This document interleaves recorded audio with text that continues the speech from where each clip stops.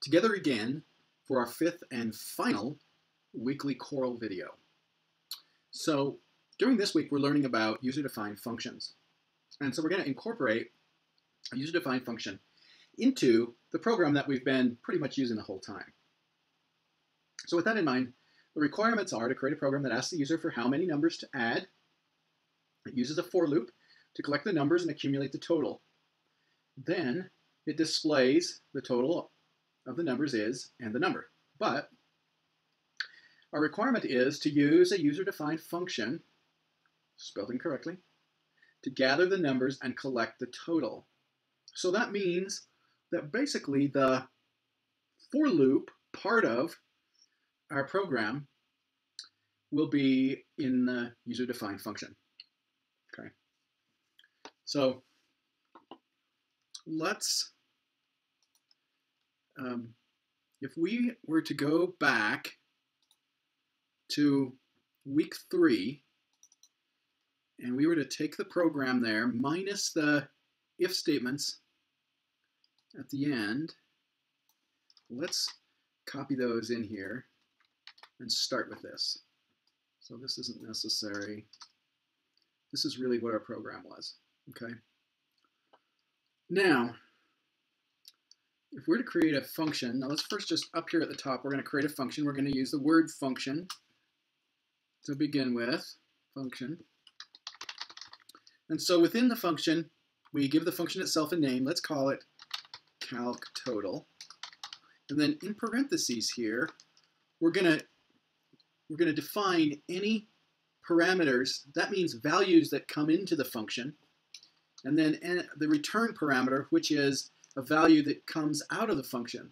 So if we're calculating the total, we're going to have to pass into the function a parameter of how many numbers to add. When the function is complete, we want it to give us back the total of the numbers that have been collected.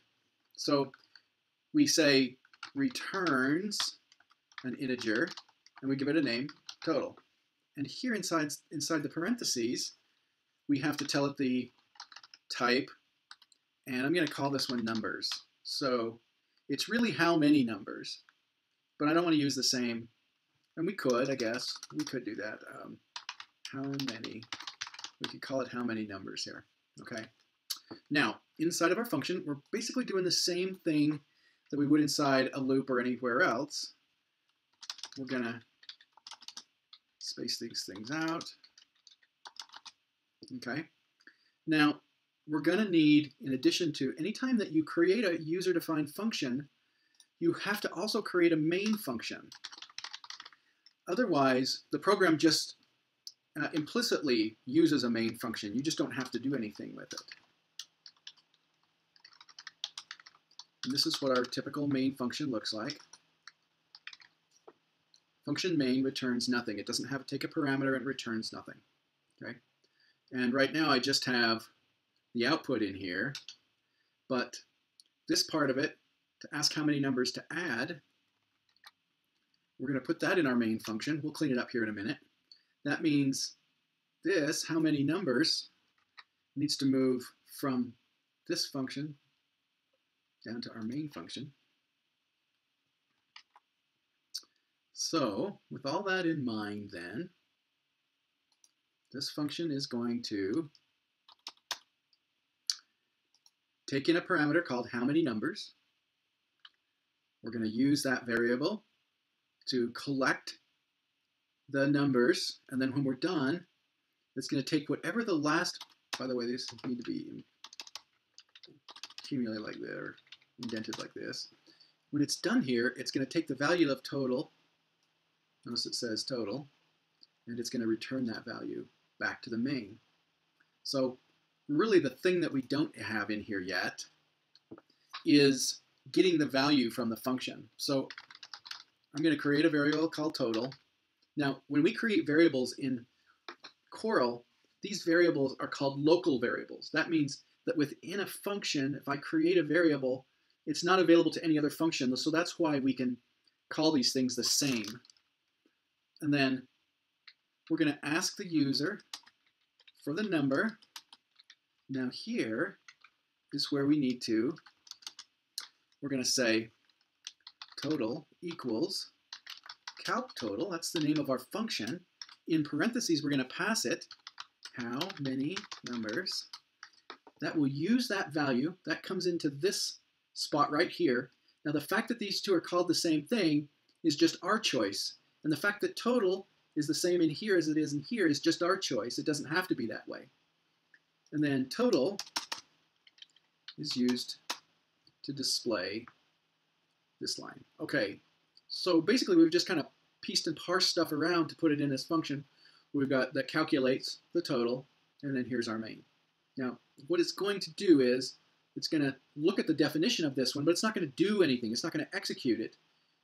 It's going to execute the main function, and the only time it's going to execute our user-defined function is when it gets right here. Then it will execute it, and it will return the value of total, and it will display it. All right, so let's check our syntax. Okay. Integer. Oh, I see. Yep. So I don't have to declare the variable total in here because it's actually declared right here. Okay, so that's the reason for that. All right, let's try it again. Well, look at that. We passed the syntax now. Let's step through it. So it's starting down here in our main, asking for the how many. Now it's going through calc total, going through the for loop just like it did before. When it's done with that for loop, one more time. Okay, 2 more times. Wasn't counting. There. It dropped back down here. The value of total then is displayed. So if we look at our output, you know what? It's exactly the same output as the last time. The only difference is that we've put it in this user-defined function. The user-defined function, can't seem to get to the top here. Oh, that's because I have to exit out of that. Okay, so the user-defined function just makes our main a little cleaner. It doesn't have so much stuff in it. We've kind of modularized or componentized these different pieces, and for that matter, I could use that calc total anywhere in my program or multiple times in my program. That's really the advantage of modularizing using these user-defined functions. So I hope you've been able to follow me as we broke this thing out into some functions, and I hope you have a great week.